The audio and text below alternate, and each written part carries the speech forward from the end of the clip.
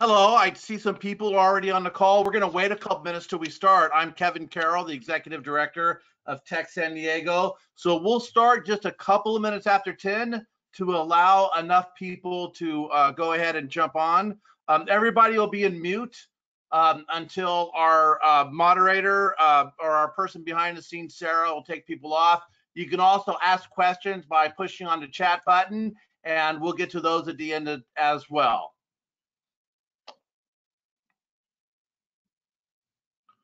Hope everyone is doing well, working remotely. I see our two speakers. Looks like they're working remotely from home. Yes, sir. Did you shut the door so the kids and the dogs don't run in? I had to bring the dog in, so I'll introduce everybody that's already here. That's Benny. He tends to bark really loudly when he's out in the front room because he dislikes anybody walking in front of our house. So the door is shut, but he's back here with me. He knows we're talking about him, but if you see me go on mute randomly, it's because he heard something he does not like. So Andrew's gotten to experience that, and it's pretty loud. There's not a set of key words that we need to be aware of that we can't say, like squirrel or cat or anything like that. Are we okay? I would avoid UPS and FedEx. Those seem to be the triggers. Okay. He's fine with cats. How about you, Andrew? You keep the animals out of your room there? Yeah, I have actually have them separate. I have one with me and one outside because sometimes they like to fight and create a lot of ruckus. So I separated them and closed the door, so hopefully they're not creating a lot of noise separately.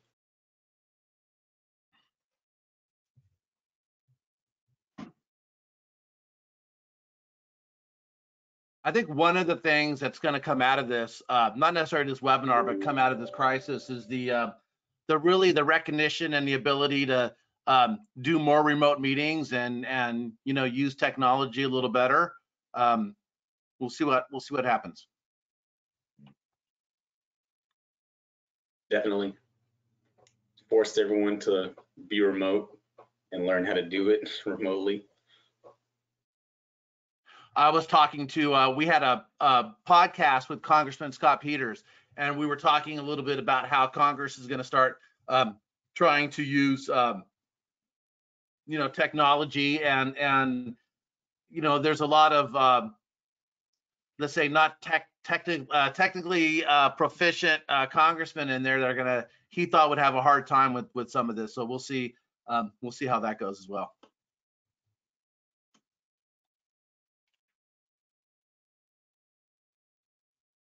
It's 10:01. Let's wait 2 more minutes and then we'll go ahead and start. Sounds good. Andrew, I meant to ask, I switched headsets because everybody complains about my other one. The sound on this one's good. Yeah, that one sounds good. Okay. I feel a little more silly having the cans on. But, whatever yeah. works. My other headset, apparently the microphone's pretty not good. Yeah, it just cuts in and out a lot, I think, depending on your voice direction or something. This one sounds great, though. Cool.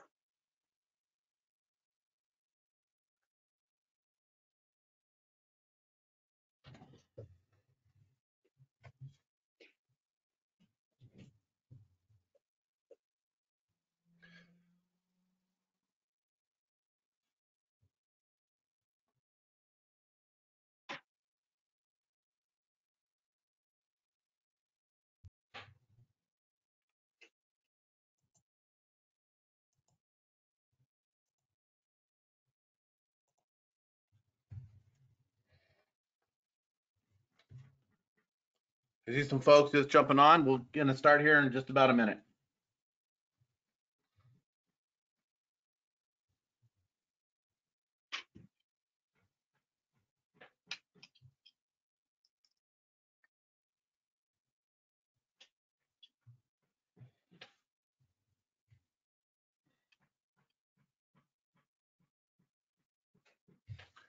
All right, so let's go ahead and get started. For those of you who've at least missed my introduction, I'm Kevin Carroll, the Executive Director of Tech San Diego.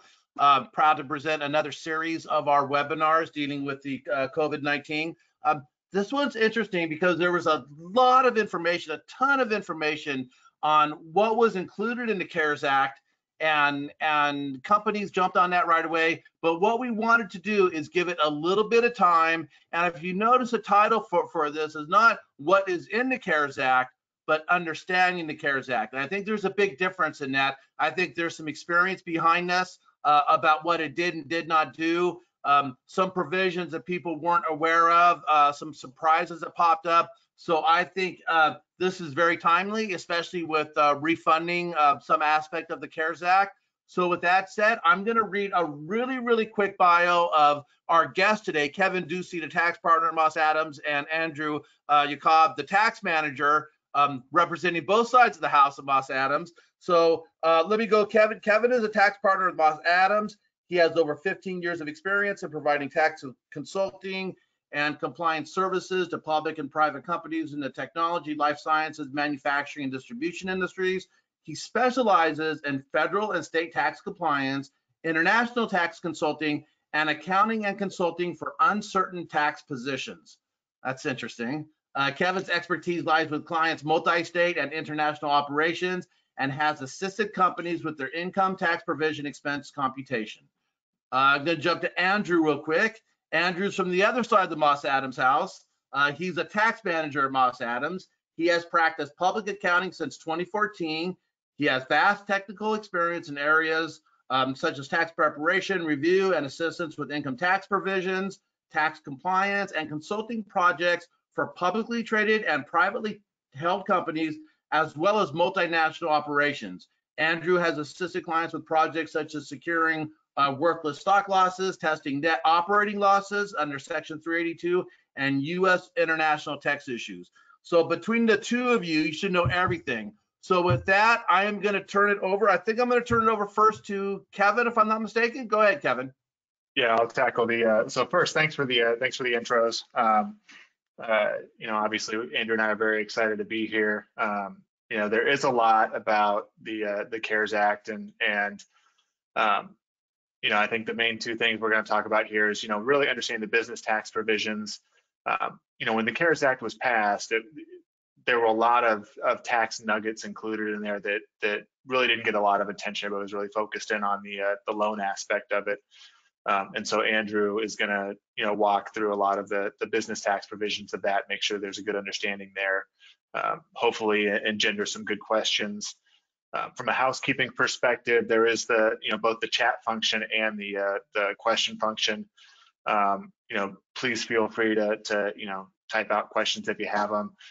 We will attempt to release all the microphones at certain times during the presentation to see if there's any questions. But I will also admit that I am still learning the ropes on working remote, doing a lot of webcasts. So bear with us if technology is not on our side. We do have, again, the ability to type stuff out to get the questions out.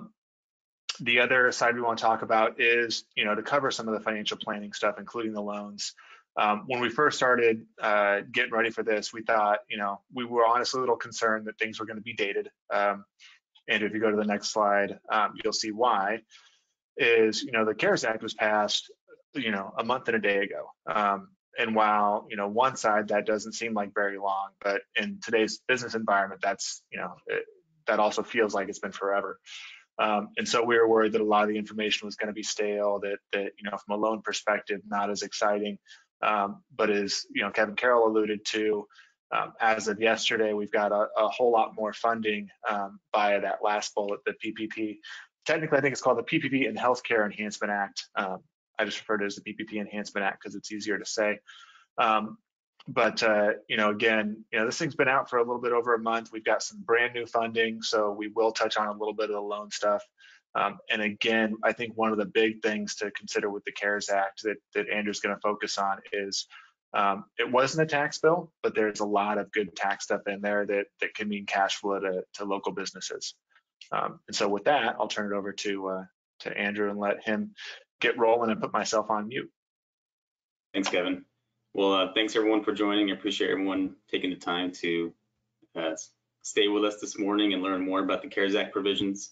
First, we're going to touch on the payroll tax provisions, but before I get a deeper dive into those payroll tax provisions, I just want to take a step back and, share with everyone what the intent behind all of these provisions were. You know, obviously it's cash flow driven to get cash in people's pockets, but the underlying reason behind getting everyone cash so quickly is to, you know, keep people employed, make it cheaper to pay your employees, make it cheaper to temp people with you on payroll if you are a business owner. And, you know, these are provisions that are intended to help, you know, facilitate that. So when you think about, you know, if you're eligible for these payroll tax provisions, keep that in mind and, you know, understand that the goal behind these is to really help keep your people employed.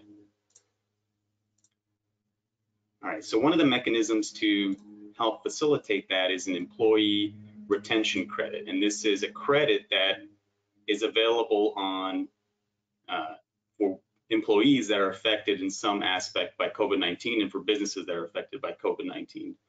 The way the computation works is it's up to 50% of your eligible wages, up to $10,000 per employee. So that comes down to a $5,000 credit per employee. And it considers wages from March 13th, 2020 through year end. And it's on your employer's portion of your Social Security taxes. And to the extent that, you know, the credit offsets your FICA taxes, there's potentially some amount that is refundable. So again, think about the goal of it is to get cash in your pocket, make it cheaper to keep your employees. And this credit is permanent. So to the extent you're able to benefit from the credit, this is a permanent, you know, exclusion of those FICA taxes, employer portion of FICA taxes. So again, you know, the goal, keeping people employed, making it cheaper to keep people employed, and getting the cash in people's pockets to the extent it's refundable. To the extent you're a business with greater than 100 employees, you have to look at only to the wages paid that are not providing services, you know, due to COVID-19 type impacts. You know, there's a new part-time provision that's supposed to come out. To the extent you're less than 100 employees, you know, all of the wages for employees are eligible without having to look at this nuance based on impacted COVID-19 employees. To be eligible for the credit, there's, you know, you have to fit one of two criteria. One is more black and white. One of them I feel like is more gray. The first one is the gray one, and, you know, operations were fully or partially suspended based on orders from a governmental authority due to some COVID-19, you know, shutdown, like stay-at-home orders for us in California. You know, this is obviously very black and white for a brick and mortar type store like a gym. You know, if you're operating a gym and you have to close down, obviously you are fully or partially suspended from COVID-19 and would be eligible for the credit. You know, what's more gray is, let's say you're more indirectly affected. You're a more online business. You're still able to operate, but maybe your sales are lower. You know, does that count as a partial shutdown for purposes of being eligible for this credit? There's not a lot of guidance out there as far as what that means. The IRS has issued some FAQs on some examples, but the FAQs were more covering on the black and white type scenarios, which is, you know, very obvious. We already knew if it's fully or partially suspended if you're closing down your brick and mortar store. But for a, you know, an online business, what does that mean? And there's a lot of gray, and there's guidance coming out, and it's very fluid. So, you know, what's out there right now may not be necessarily what you should be able to rely on. You could potentially take some more aggressive positions to say that you're fully or partially suspended, depending on your fact pattern. And maybe you don't know yet because you haven't looked at the numbers and haven't been able to run a scenario to see how much you are affected by COVID-19. The other one is more black and white, and this is if you experience a 50% reduction in gross receipts for a calendar year as compared to the same calendar quarter in the prior year. So it's a gross receipts test, very mechanical, very obvious if you qualify for this gross receipts type test because it's mechanical. You can calculate, you can take comfort in knowing that you're eligible based on the mechanical test of, you know, if your gross receipts are lower compared to last year's same quarter. One thing to note that, you know, if you're taking the employee retention credit, you for the same wages that are forgivable under the PPP loan, you know, you're not able to also take credit on those same wages. So something to keep in mind that if you're going for the PPP loan, you're not able to take this credit. If you're unsure if you're, you know, again, going to be forgiven for the PPP loan, you are able to take the credit until you for sure know that you're forgivable under the PPP loan. So there was some guidance that was favorable that said, if you don't know if you're going to be able to get the credit and you're not able to know if you're going to get a forgivable PPP loan, you know, you can do the credit until then if you are eligible under the credit. Okay, so jumping along, the next aspect of Yeah. Really quick, Andrew. Because again, to Kevin's point, I think we've got some experience since kind of this first launched. One question that we are seeing a lot of is for businesses that have multiple locations. Part of that gray area, that partial shutdown. A question that I've gotten a few times is, for like doctor's office, vets offices, things like that, where some locations are shut down, some are still open. It's important to look at, for purposes of the retention credit, it's the business as a whole. So you could have, multiple locations and one is still, 100% open, firing on all cylinders. And so there is no reduction there, but it looks as the business overall. And so the wages that are being paid to the people that are still, that are in the location that's fully functional, fully operational, would still be eligible for the credit. So there is some consideration there. Elements of the loans, if we have time, we'll get into later, breaks it down location by location.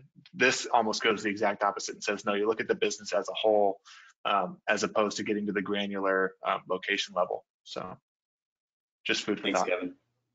Yeah, no, that's a good one, because I know that PPP loan had provisions for, certain industries being able to break it down by store. Right. So the next aspect, so in conjunction with the employee retention credit, you're also able to defer the remaining amount of your employer portion of your Social Security taxes. So this is kind of a, peanut butter and the jelly, these things go together. There's the employer retention credit and there's the deferral of the remaining taxes that you're not able to credit on the employer portion of Social Security. So it's essentially an interest-free loan on your employer portion of Social Security taxes that aren't creditable, and you're able to pay that 50% at the end of 2021 and the remaining 50% in 2022. So you can see how, coming back to the intent is to make it cheaper to pay your employees. So in conjunction with having this credit to permanently disallow some of the taxes you have to pay on paying those employees, you're able to defer the remaining amount. One nuance with that is, switching gears and thinking about it from an income tax perspective, if you're not paying and you're accruing a Social Security tax on your financial statements, for example, you wouldn't be able to deduct that accrued Social Security tax. So then you have an income tax reduction in benefit because you're not able to deduct that until paid in 2021, 2022. So there's some potential modeling as far as, would you rather, reduce income taxes this year, or are you able to better benefit from having this interest-free loan? It really depends, and just something to consider if you are considering the payroll tax deferral. And again, keep in mind, you cannot defer the payment if you receive the PPP loan, but until you know that the PPP loan is forgivable, you can defer the payment. So it's some nice favorable news that came out recently.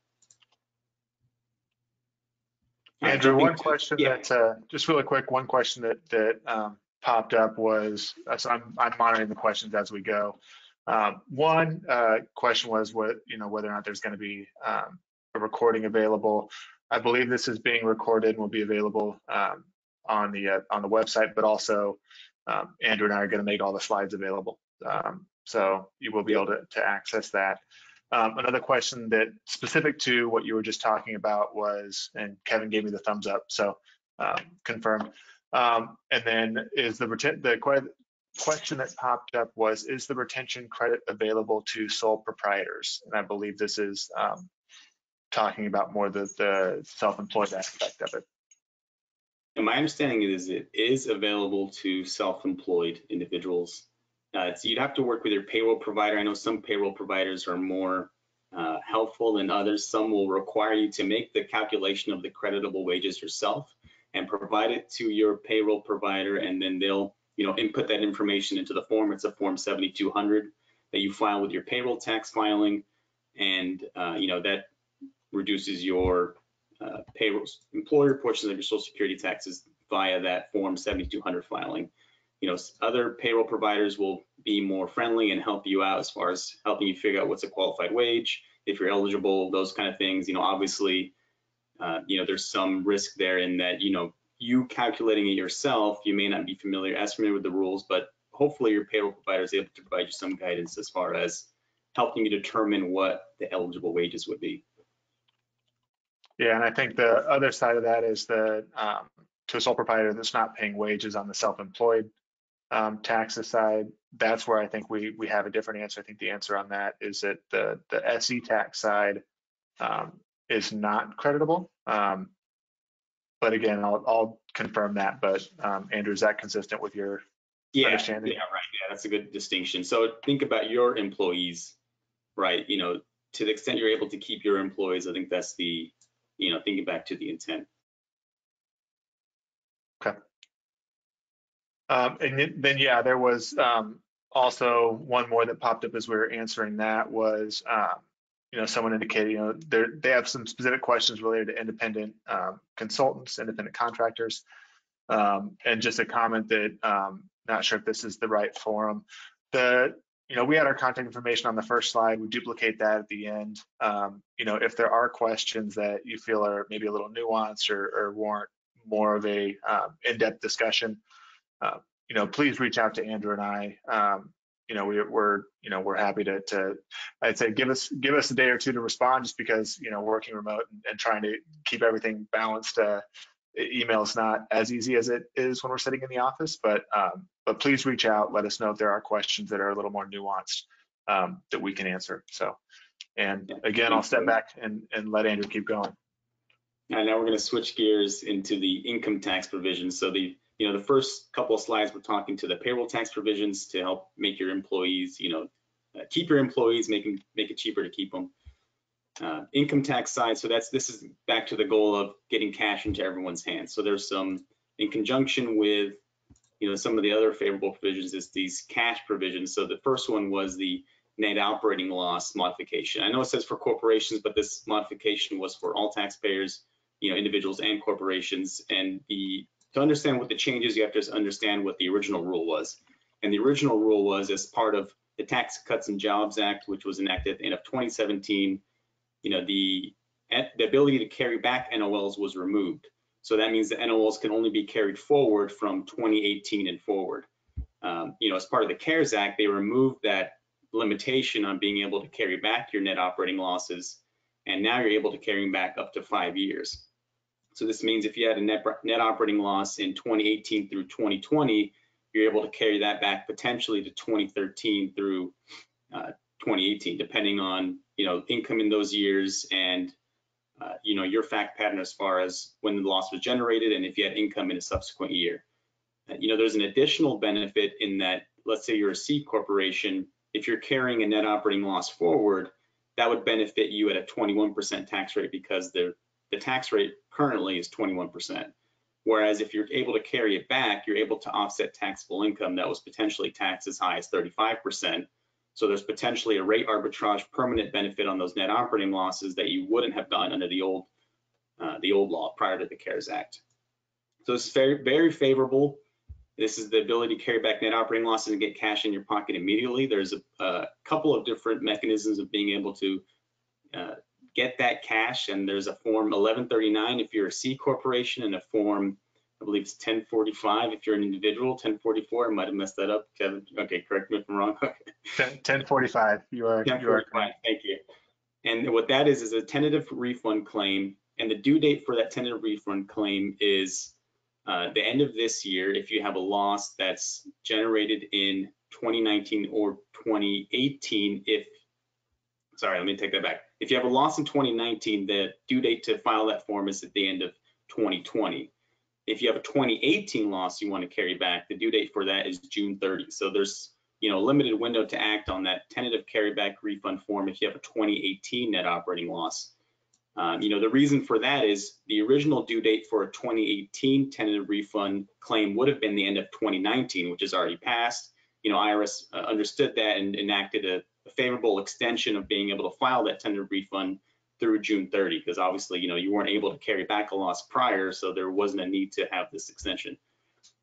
So there's some, you know, the benefit behind doing a tentative refund claim is the speed in which the IRS returns your refund to you without a review. So they perform a limited review, you know, they test some very limited things, and then they give you back your cash fairly quickly. Whereas the alternative is, let's say you missed the due date, you know, you're not stuck in not being able to carry it back, but then you have to file an amended return which has a much longer processing time than the tentative refund claims do. So there is some benefit in being able to act on that June 30 deadline, especially if you have 2018 net operating loss you want to carry back. The alternative is still there. You can still file an amended return, just longer processing time. The IRS also came out with some recent guidance saying that you can fax the tentative refund claims because all the IRS offices are closed, so obviously they're not able to process it. The procedure prior to this faxing instructions is that you have to paper file those tentative refund claims. So obviously faxing is much faster. That faxing was available as of April 17th, so something fairly recent that the IRS issued out saying, if you've already filed a paper one, you could still fax it, which was pretty nice. And faxing it will obviously allow you to get that cash faster. And the second one is the second modification in operating rules is specific to C corporations in that prior to Tax Cuts and Jobs Act being enacted, so for 2017 and prior, you're able to utilize 100% of net operating losses against your taxable income. After the Tax Cuts and Jobs Act was enacted, you're now only able to offset 80% of your taxable income with net operating losses. The CARES Act removed that limitation, and you're now able to use 100% of your net operating loss against taxable income. So let's say you're not able to carry back those losses, but instead you have to carry them forward. Under the current or under the old regime, you would have to potentially pay a little bit of tax on 20% of your taxable income because your net operating losses weren't able to offset 100% of it. Now that's gone, which is fairly favorable and should get you more cash in your pocket, which is the ultimate goal.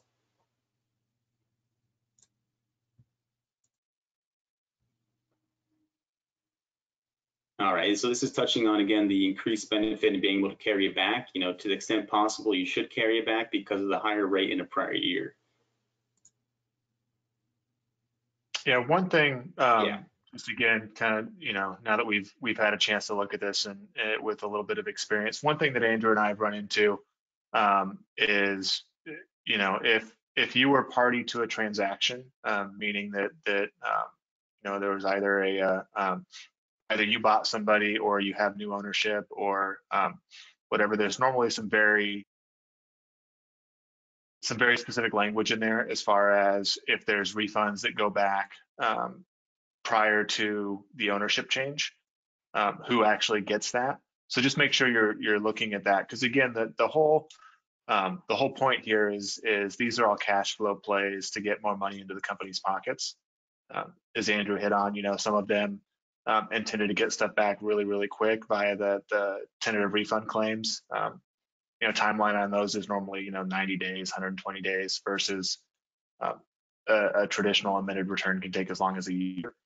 So very much wanting to accelerate, but what we've run into is on a couple of them where we feel there's opportunities for our clients looking at carrying back. Now we're looking at taking it back 4 or 5 years. There were different owners and having to then go through and find out who actually has rights to that cash. The last thing we want to do is carry back a loss and then have that not be the company's money due to wording in the agreement. So if that is your fact pattern, just be aware, that's where you talk to legal and just say, hey, if we carry this back, who gets it? And just make sure that they're on the same page. Yeah, that's a good point. I have a few clients we're working with, buyer's counsel to help see, what opportunities the client has to be able to keep the cash, because we're carrying back a loss that's economically the buyer's loss because it was post acquisition of the company, but we're carrying back the loss to a year, or we want to carry back the loss to a year anyway. That was part of the sellers and when the sellers held the company. So now you have a situation where you have to look to the agreement to see, what carve outs there are in there to be able to use it. Economically, it's obviously the company's loss, post acquisition, but now you're carrying it back to tax that the seller paid. So how does that, you have to kind of work through those things, and usually it's some discussion with the seller and the buyer's counsel as far as what opportunities there are to carry that back. So going to the, there's some other kind of nuanced things. Let's say you're carrying back a loss and you had a DPAT deduction in the year of the loss, or the income that you're carrying back to. So you're carrying back a 2018 NOL to a 2013 year, but you had a DPAT deduction in 2013 tax year. What DPAT was a 9%, phantom deduction on your taxable income to the extent you're a domestic manufacturer. So this was an incentive to, incentivize companies to domestic manufacture in the U.S. And if you carry back income or loss to that income year, you no longer have income, so that that phantom DPAT deduction is no longer available because it's a phantom deduction 9% of your taxable income. So you have some potential for a reduced benefit to carrying it back, and it does require some modeling. And there's some other type of income tax provisions, that was just one example, that are based on a percentage of your taxable income, to where carrying back the NOL may not be as advantageous as carrying it forward, depending on those various kind of mechanical operations of how the net operating loss would impact other income tax deductions and provisions in your prior periods. So there's some modeling to be done to kind of determine what that impact would be. One other favorable thing that was kind of enacted as part of the CARES Act, when the Tax Cuts and Jobs Act was enacted at the end of 2017, there was a drafting error in the ability to carry back under the old rules for fiscal year taxpayers. So if you're a fiscal year taxpayer, meaning your year end is not December 31, if you had a tax year that began in 2017 and ended in 2018, there was a technical glitch in how the original wording was drafted that didn't allow those taxpayers to carry back the losses under the old rules, which was two-year carryback period. So this was unfortunate for a lot of those fiscal year taxpayers that were stuck, unable to carry back this loss, even though prior to the enactment of Tax Cuts and Jobs Act, they would have been able to carry back that loss. So the CARES Act fixed that technical glitch. If you have a calendar year end, you don't have to worry about this, and this was something specific to C corporations mostly, to my understanding. So excess business loss rules. So part of the Tax Cuts and Jobs Act, and this is specific to individual taxpayers. Tax Cuts and Jobs Act had this idea of, there was many other limitations as far as being able to utilize the losses. There's basis, there's at-risk rules. The EBL rules, or excess business loss rules, were like another waterfall that a taxpayer had to, jump through to be able to deduct a loss on their individual tax return. What's favorable is that the CARES Act removed this limitation for 2018, 2019, 2020. What's interesting is that if you have this limitation apply, you'd probably be aware, because your tax preparer told you you're not able to use 100% of your loss in one of your tax years. So specifically 2018, now that 2018 is probably filed, potentially 2019 if you filed prior to the CARES Act. So there's some opportunity to potentially amend and be able to use 100% of those losses in those periods. So something favorable. The rules are just a temporary suspension. A lot of these things are temporary suspension of the rules, just to allow immediate cash flow of taxpayers, and a lot of them are going to be reenacted for 2021 and forward. So what is, taking a step back, what do all these things mean? It's really a matter of getting cash in everyone's hands via net operating loss carrybacks. If you're a corporate taxpayer, I think we're going to touch on a little bit later. If you have AMT tax credit carried forward, you're able to get 100% of that refunded if you have carried forward. The technical amendments in the statute, so let's say if you're a fiscal taxpayer, all these things are really trying to correct items that should have been corrected originally when the original drafting Tax Cuts and Jobs Act, and to alleviate the tax burden for taxpayers for 2018 through 2020 tax years. So we're thinking 2020. 2020, we're in 2020 right now, right? But we're taxpayers or tax preparers, we live in the past, so we're preparing 2019 tax returns still. So there's still time to act. So don't feel like you already missed the ball. There's still time to act on these 2020 planning and take advantage of these cash provisions. So one last big item that I'm going to talk about before getting into back to Kevin on the PPP loans is qualified improvement property. So, again, another technical glitch as part of the Tax Cuts and Jobs Act was, previously leasehold improvements, if you're the taxpayer that, improve the property, the leasehold, you're usually able to deduct 100% of those leaseholds, or at least that was the intent behind the drafting of the legislation. But there was a glitch in the legislation drafting that pretty much kicked out any leasehold improvements, specifically qualified improvement property, and that's the technical term definition. And all this is doing is now it corrected that technical glitch. So in your 2018 tax return that you already filed, you potentially are depreciating that qualified improvement property over 39 years, but now under the CARES Act, that is eligible for bonus depreciation, and bonus depreciation being 100% write-off of that property. So there's some ability to amend your refund or amend your 2018 return to get a refund for claiming bonus on that property. And let's say you elected out of bonus, there's some guidance out there now that says you can cancel that election, which is fairly favorable, and it doesn't even have to be on that qualified improvement property. Let's say you elected out of bonus for all of your property, and you could potentially revoke a bonus election for other property too. So there's some planning opportunities there for a 2018 tax return year. Let's say you don't want to go back and amend 2018. There's actually a Form 3115 you can file that will allow you to claim the missed bonus depreciation in your 2019 tax year. So why would you want to do that? There's a couple of reasons why you might want to do that. You don't want to amend 2018 return, or let's say you're in 2019, you're already in a substantial loss position, which doesn't sound like a good position to be in right now, but to the extent you can increase deductions in 2019, maybe now you have a larger loss that you can then carry back. Whereas if you amended 2018 and took that deduction, you're still in an income position in 2018 maybe, to where that deduction is worth to you, if you're a C corporation, 21 cents on the dollar. But if you take it in 2019, now you have a larger net operating loss that's worth 34 cents on the dollar. So now you have a rate arbitrage that you can potentially benefit from on when you're taking these deductions. So there's definitely some planning to do, and helping to determine when to take the deduction can be very important. So work with your tax people. We're happy to help too if you have questions, but there's definitely some modeling to be done as far as net operating loss carrybacks and this qualified improvement property and how you want to approach it for 2018 or 2019 tax returns. One of the other modifications, this is slightly nuanced, is just a computational aspect of your taxable income. Previously from 2018 forward, interest expense was limited to 30% of a tax EBITDA, so earnings before interest, depreciation, amortization, and taxes. The Congress increased the base, and now you're able to deduct up to 50% of your interest expense of your tax EBITDA versus 30% of your tax EBITDA. So something to keep in mind, and it's something that's applicable for 2019 and forward, so you don't have to amend 2018 for this, which is nice because a lot of people haven't prepared their 2019 tax returns, so there's still time to implement this provision.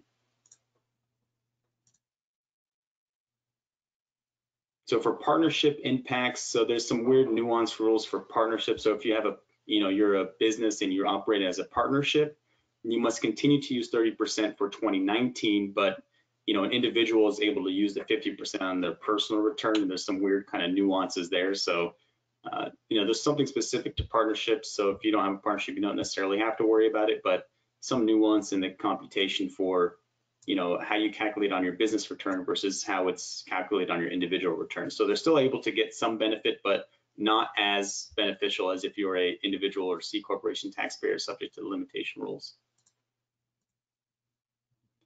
Corporate AMT, so this is what I was speaking to previously. This is specific to C corporation taxpayers. As part of Tax Cuts and Jobs Act enacted at the end of 2017, it removed corporate AMT entirely. So why are we still talking about it? Because if you paid corporate AMT, you had a corporate AMT tax credit.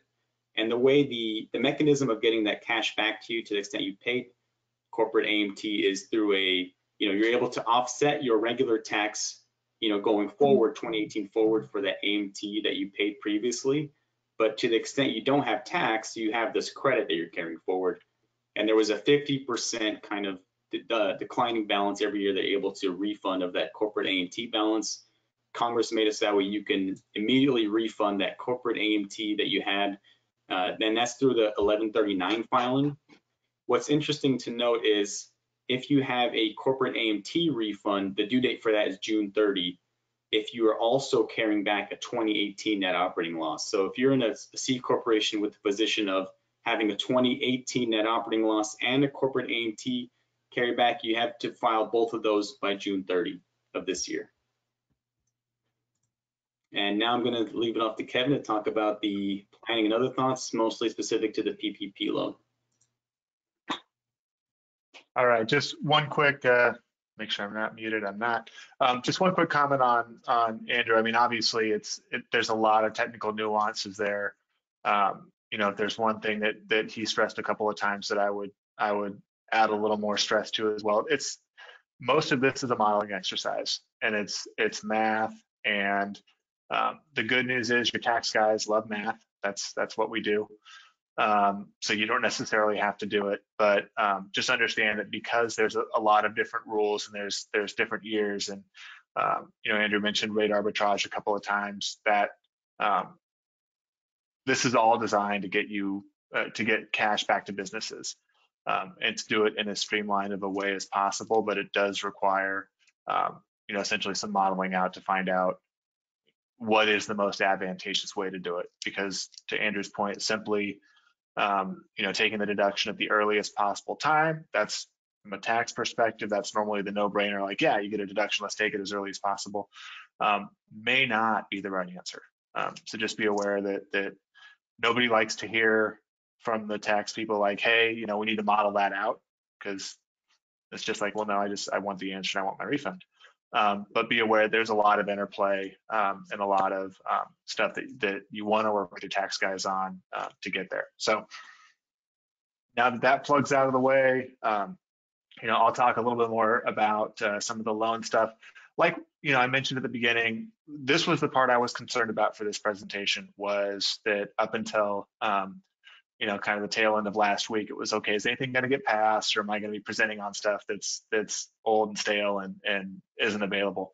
The first round of funding, we all know it went quick. Hopefully some of you on the call succeeded in securing a loan. I've got a handful of clients that were successful. More often, what we heard was that by the time their loan got processed, all the funds were gone.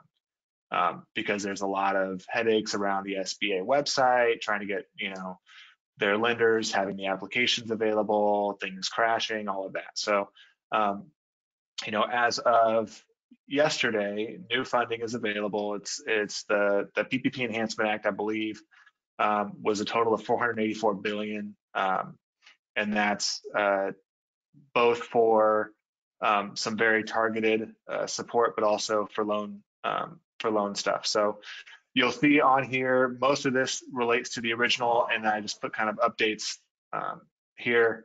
But that's what I'm really going to focus on, is the update chunk of it. I'm sure most people have been blasted about the various loan options. So I'll talk a little bit about them, but mostly focused on the updates. So you got to go back, man. Go back one more. There we go. All right. Again, technology, we're getting used to it. Andrew's driving, so apologies if he's driving us off the cliff. But so the EIDLs, the economic injury disaster loans, these have been around for a while. I'll refer to it as an EIDL, just the acronym EIDL.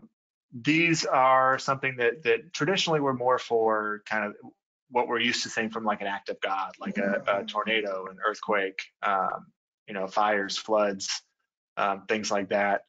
As part of the CARES Act, was expanded to include the COVID-19 impacts. These are typically smaller than what I'll refer to as the SBA loan or the 7A loan, and that they're capped at $2 million. There isn't a loan forgiveness aspect of them, so they're less exciting. But what really is good news related to these is up to a 30-year term. Interest rates are relatively favorable, and they don't necessarily have to be used for you know, the same things that a 7A loan would be. What you do have to be able to do is make a good faith certification that the amounts you're getting the loan for are because due to COVID-19, you're not able to make these payments. So it's not meant as a replacement for lost revenue, but really because from a cash flow perspective, it's a disaster and you're not able to meet certain expenses. So these you don't need to walk into a bank. At the bottom left of this slide is the website where you can apply. The update on this was an additional 50 million of that 484, an additional 50 million, or sorry, I think that should be 50 billion. was earmarked for the idles. So some additional stuff specific to these. So that's the update on that. Andrew, if you can skip to the next one. Again, I keep saying million, but I believe that's actually should be a B. You know, the idle advance loans, these are essentially, if done properly, $10,000 grants. This is funds that are supposed to be immediately available, and immediate means within 3 days of a successful application. Their advance is up to $10,000, and the advance doesn't have to be repaid. If you hear whining, that's my dog in the background. Just so you know, it's not my stomach. So these are, you know, once you have the application done and you meet eligibility requirements, these are advances of $10,000 that do not have to be repaid. And again, it's the same website down at the bottom left, and the update on here is just simply more funding. And Andrew, to the next one. So the bridge loans, so this is, you know, essentially a way to access smaller amounts of money, quote unquote, faster. I put that in kind of the air quotes because it requires an SBA Express lender, which means going into your traditional financial institution, your existing banking relationship, and going through the process. From what I'm being told, bandwidth-wise, all the banks are focused on the 7A loans, the big ones. And so they're not going to be as excited about this bridge loan, but they are the ones that you have to go through to get it. So what the bridge loan is, $25,000. It's meant to basically bridge the gap between today and when you get an idle and when it funds. And the $25,000, if you get an idle, has to be repaid via those funds. So they just roll it into the loan. Again, the main thing on here, no updates via the Enhancement Act, but the main thing here is it needs to be through an SBA Express lender, which means working with your existing banking relationship. So to the next one, and the fun one. And now Benny is really excited. So this is the what everybody's really excited about, and that's the Paycheck Protection Loan, the PPP loan. This was the big chunk of the CARES Act that got people excited. I'm flipping to my notes. Main thing here was this money ran out really quick, and so that was the biggest complaint. They had people that were taking advantage of it via some of the nuances. People were getting more, or companies were getting more than $10 million worth of loans. Companies that in theory didn't necessarily need it. And so a lot of negative press about this. And so they tightened up some things as a result. You know, the biggest update obviously is the additional funding, $310 billion, strictly for the 7A loans.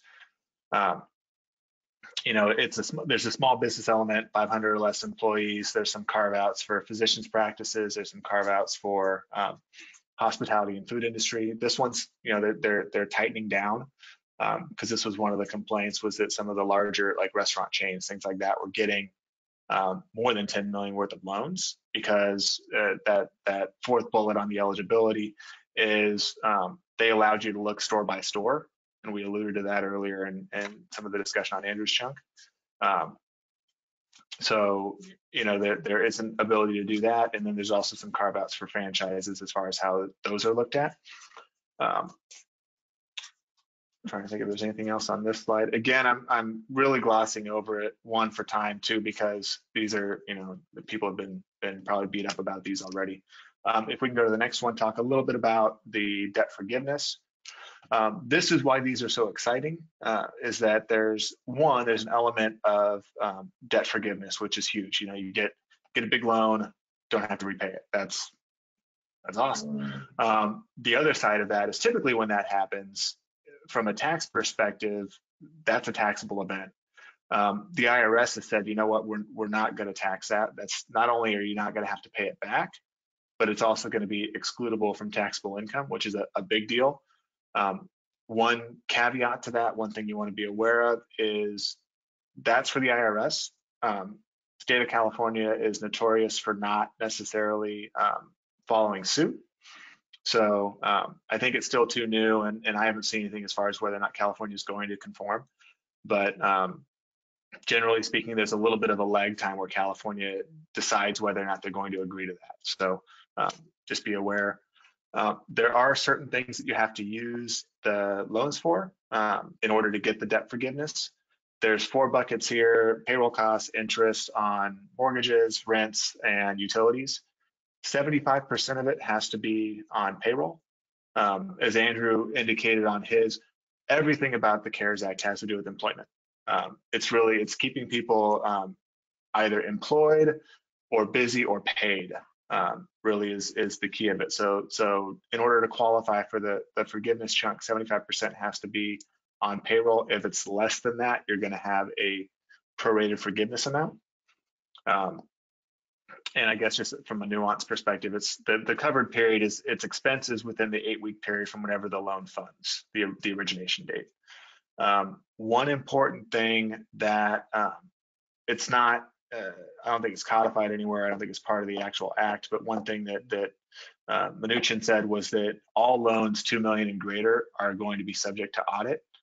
I think the actual way that it was phrased was that they were going to audit all loans over that dollar amount, but from a practicality standpoint, who knows?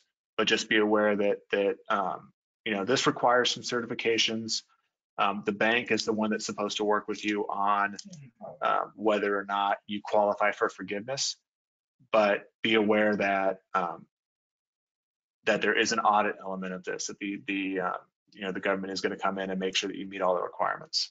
So, and to the next slide. Yeah, this is, so again, it's based on keeping people on the payroll and keeping them paid. For that loan forgiveness, if you don't have the same head count or you're not paying them at least 75% of what you're paying them before during that covered period, then they're going to prorate the amount of loan that gets forgiven. And the last point is, we get a lot of questions about this. I'd say since CARES Act passed last month, the number one question I've gotten has been all around the SBA stuff. And I'm not a banker, I'm an accountant.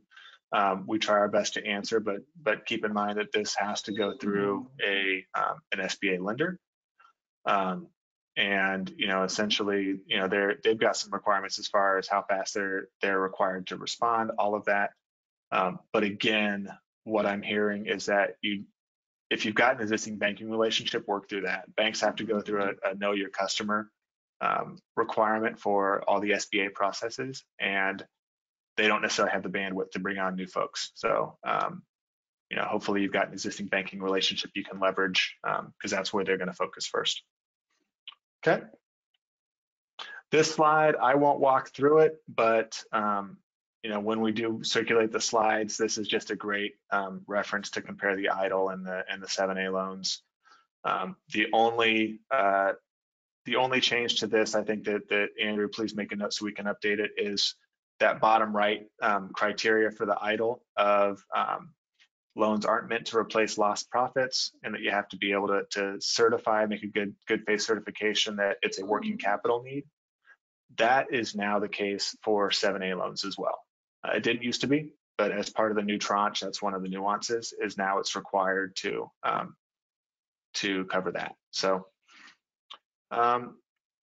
let's see. So the final few slides, I'm really gonna shotgun through these to hopefully try to leave at least a couple of minutes in case there's questions.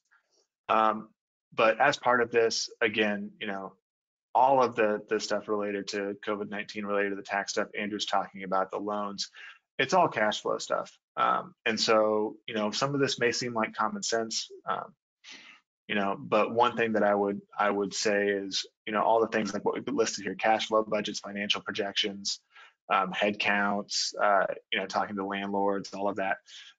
These used to be a good idea to do quarterly or to do, semi-annually. Now it's, in some cases, we talk about weekly cash flow budgets.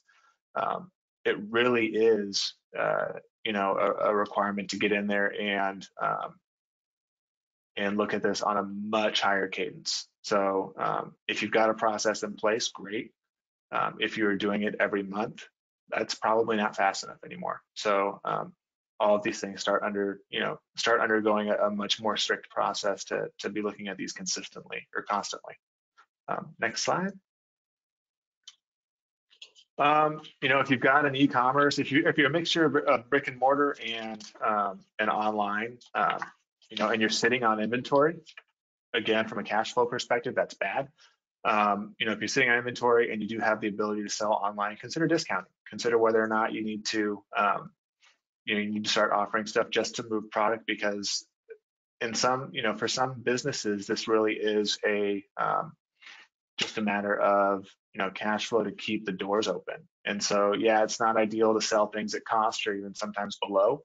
But if it means getting cash in so that other needs can be met, the business can stay afloat, it's time to think about that. So we're advising clients again that have some sort of e-commerce element. Some of those companies are doing good. Speaking from experience, I know I've done more online shopping because I don't want to go to a store because I'm terrified of leaving the house. And so, anybody that has stuff available online is getting my business. So if you've got an online presence, you're probably doing okay. But if you're a combination where you're brick and mortar and online, in order to increase sales, start looking at discounts. If you use influencers, Facebook personalities, Instagram personalities, talk to them, try to get them to drive more activity. Start talking to if you're just starting talking to your supply chain, you're probably a little behind. But start, continue reviewing your supply chain. Look at, what can you do from a payment terms perspective? Can you extend some of the stuff out? Can you cancel or delay orders? Any of that stuff to, again, preserve cash for immediate needs. Next slide, Andrew. Same thing, banks are going to work with you. Banks are very interested in making sure that the company stays in business so they can get they can get cash from you as well. So talk to everybody about just delaying payment, delaying terms, all of that stuff. I saw Kevin pop on, and I'm seeing my chat window block. So we've hit our time, and I think that's the last slide. Is there one more? Nope, that was it. Shameless plug for Moss Adams. Like most businesses, we do have a COVID-19 website that we're updating. It's right there in the header.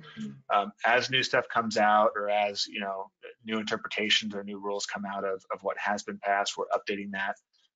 So please take a look. And with that, one more slide, Andrew, because I think it's our contact stuff. And so again, as questions come up, I'm the one that in the picture has a beard, but due to being stuck at home and not being able to get a haircut, I at least figured I could shave. But that's me on the left, Andrew on the right. Andrew, from obviously understanding all the technical nuances of the tax law, is an awesome resource. Feel free to reach out to either of us. From a timing perspective, Stuart, I saw that you had a question on the forgiveness rules related to sole proprietorship. I would encourage you on that. It's similar to what Andrew was talking about with the PPP. I will have to get in and brush off what the SE income side of that is, and I can get back to you on that. But if you're paying wages, all of the forgiveness rules are the same. The only element that I don't want to answer off the cuff because I don't have it fresh in my mind is that element of really self-employment income and what that means to you. So please let me get back to you on that. So if you don't mind, Stuart, just shoot me a quick ping. That way I have it in my head to get back to you on that, because I know we do have some good resources related to the SE side of things. Something Andrew and I should have started with, we both live mostly in the C Corp space. And so admittedly that the self-employed side of things is an area where we can get the answers, but have not spent a lot of time actively involved there. So I will get that information back to you. And chat is blinking.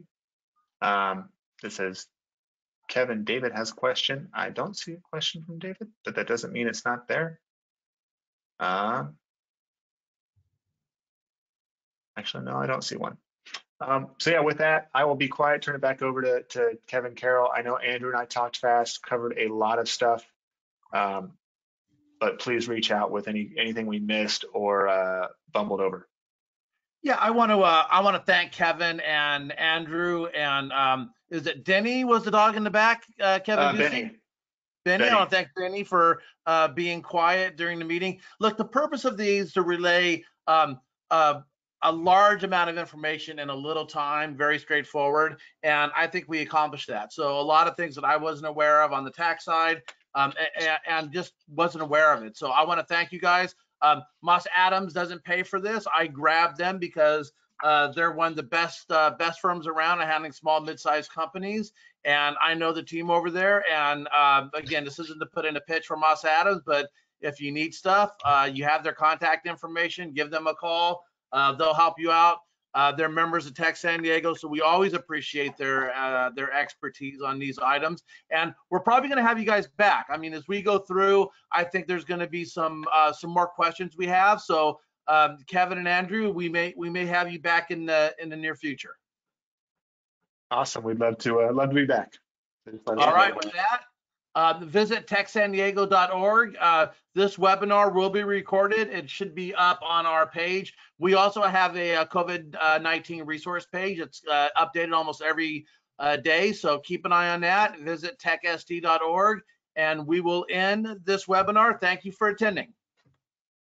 Thanks, everybody. Thank you. Thanks, everyone.